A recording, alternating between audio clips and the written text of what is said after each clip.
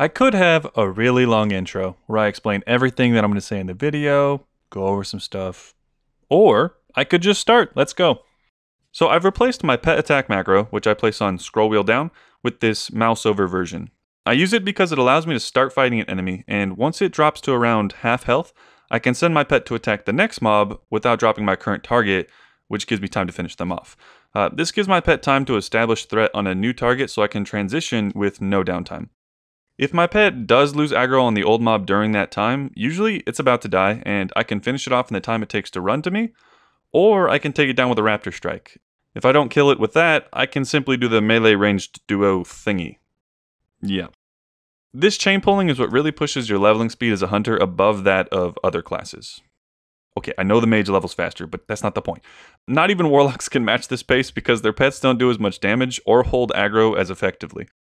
The reason a high damage pet is the best choice here is because it actually tanks better than a tank pet would because it generates more threat. A tanky pet with a low damage modifier is not going to be able to hold threat as effectively against multiple mobs.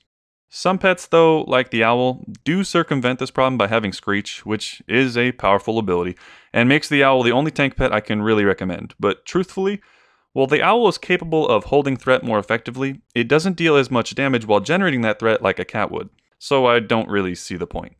Only Alliance Night Elf scum use owls anyways. For the Horde! A lot of you guys have been asking for a feed pet macro that uses bag slots. That way you don't have to change the name of the food every time, which I definitely understand. But I've actually come up with a better method. This macro here will use the food that you place on this exact spot on your bars, which is much safer than choosing a bag slot, as these can change when you run out of food without realizing, and you can actually end up using a really important item if it gets looted to that exact spot in your bags. Your action bar is only going to have what you place on it, and you'll always be able to see how much food you have left, so it's pretty convenient. Just drag the food to your bars and you're ready to go. If you do want to put the food in a different spot, you can use this picture here as a reference. It took me a really long time to find all of these, so I hope you appreciate it. Pets in Classic WoW are a little extra.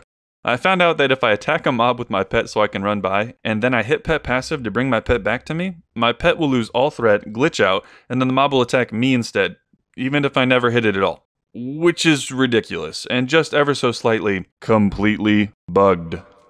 But I also figured out that if you put enough distance between you and your pet, it just despawns. So my current trick for getting past mobs that I don't want to fight is to just have my pet attack while I run away like a little girl. So, if you haven't figured out already, you can actually dismiss your pet for free anytime that you want just by telling it to stay and running away from it. It's pretty great because it means you can dismiss your pet without reducing its happiness by 50.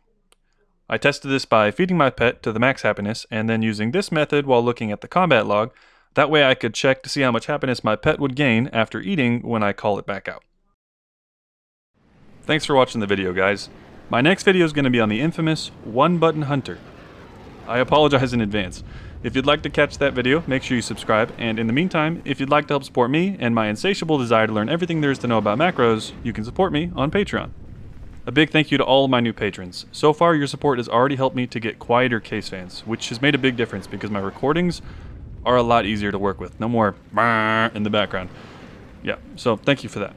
I have more videos on the way, so if you have any questions, something you'd like me to test, just let me know in the comments. Later!